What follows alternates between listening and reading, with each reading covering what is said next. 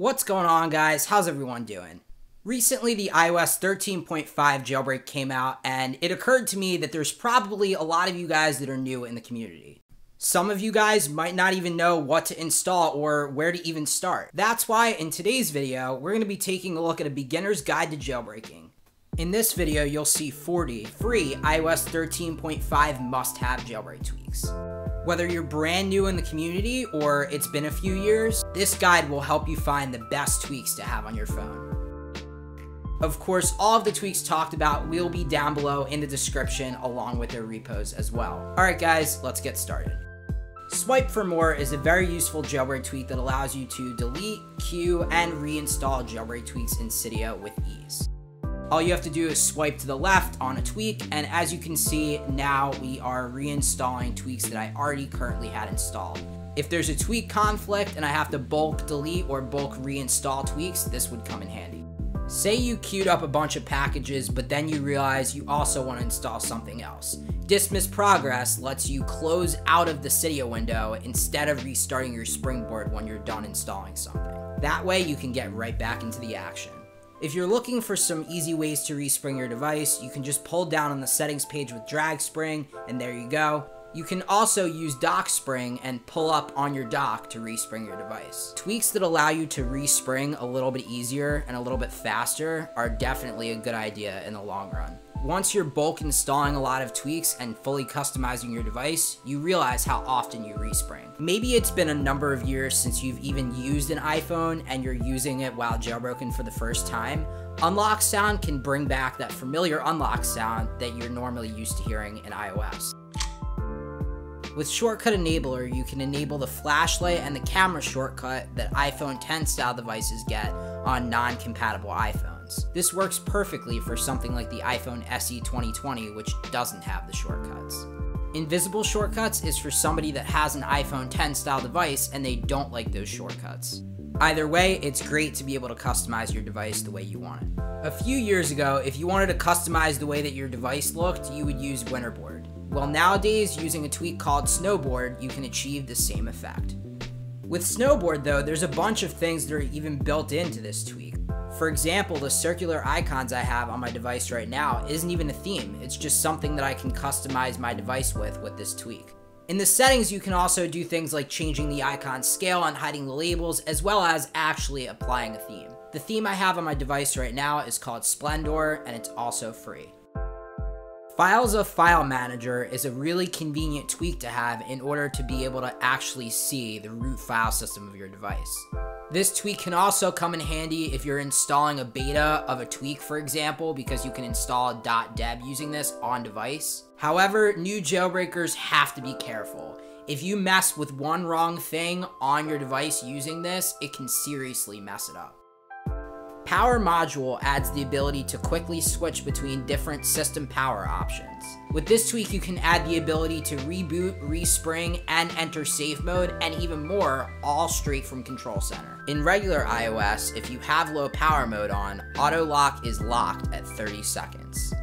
LPMAutoLockTime simply removes this restriction in low power mode. Instead of 30 seconds, I have auto lock set to 1 minute, and you can see it right there. AirPods case low battery is a convenient tweak if you use your AirPods a lot. Have this tweak installed, set a time interval, and open up the AirPods case, and you can see this tweak will give you a notification when your battery is running low on the AirPods case. My battery was going to take forever to drain on my AirPods in this video, so that's why I had it set at 92%, but you can set it at something like 20%. Devices can only detect a case's battery while the AirPods are in the case and while it's open. More information can be found in the tweak's description. You can't talk about must-have tweaks without talking about Cylinder. Cylinder is the modern-day replacement to Barrel, which back in the old days used to be a huge groundbreaking tweak that everyone would install. This tweak lets you add cool page-to-page transitions. So Dolphin iOS is not so much a tweak as it's more of an app, and this isn't even exclusive to jailbroken devices anymore. You actually can get this running on non-jailbroken devices as long as it's on a pre-13.5 firmware. This lets you play your favorite GameCube or Wii games on your iPhone. It's really cool. I've made a few videos about this already. If you want to check them out, they'll be in the description as well as in the cards. Exact time shows you the exact time of a notification. If you have an iPhone 10 style device, you need to download Auto Unlock 10. This automatically unlocks your device when Face ID is present instead of you having to swipe up. This is very convenient. 5Dock 13 allows you to place 5 icons in your dock. Tap Lock lets you conveniently double tap your device in order to lock it. iCleaner allows you to clean up your device and get rid of a lot of unwanted files and save you some space. Volume percent shows you your device's volume percentage in the volume HUD. I don't know why this isn't stock, but it definitely is great to have. Volume step 13 allows you to change how quickly your volume goes up or down. This is kind of hard to show off on video, and I think it still works on 13.5, but it is pretty cool. If you've ever used your iPhone as a flashlight and then completely forgot that you had your flashlight on, OhMyFlash will allow you to set a time interval for when you want your flashlight to turn off. I have mine set for 1 minute, and as you can see, after a minute, it goes off. With Barmoji, you can get a bar with your most frequently used emojis at the bottom of your device. It's super easy to just tap on the emoji you want, and you can just get at it that way. StickAround allows you to pin different things in the settings page to the top instead of having to scroll all the way down just to find it. Preference Organizer 2 allows you to organize your settings page by system app, by tweak, and things like that to go for a cleaner look in your settings page. With Tweak Count 2 in Cydia, you can see how many packages you have installed. Normally in iOS, if you want to go in between words, you have to hold down the space bar, but with AnyKeyTrackpad, I can press and hold on any key on my keyboard, and I can switch in between different things that I typed. QuitAll is an awesome tweak that I wish was in regular iOS. This looks super clean and also stock as well. This tweak places a clear button on top in the app switcher, so all I have to do is just tap on that clear button and it quits out of all of my apps. PanCake is a cool tweak that lets you swipe from anywhere on the screen to go back instead of just swiping from the corner.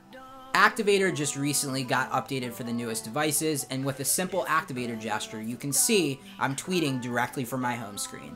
There's so much more that this tweak can do, and if you want a little bit more insight on the stuff that it actually can do, I might make a follow-up video. With Reprovision, you can automatically re-sign your favorite applications. On iOS 13.5, this is a little bit broken, but I think it still sort of works. Hopefully at some point this can be fully fixed, but normally it lets you automatically re-sign any applications that you want as long as you're in a jailbroken mode. Definitely a great tweak. With TweakCompatible, you can see what tweaks are compatible for your device and for your iOS version. Since this is a newer jailbreak, a lot of the things that are coming up in Cydia have question marks next to them because they haven't been submitted as being compatible for my iOS version. However, next to Cylinder, you can see that there is a check mark, and at the bottom, you can see that it says it's working. If we tap on the search bar, you can see a result comes up indicating that it does work on iOS 13.5.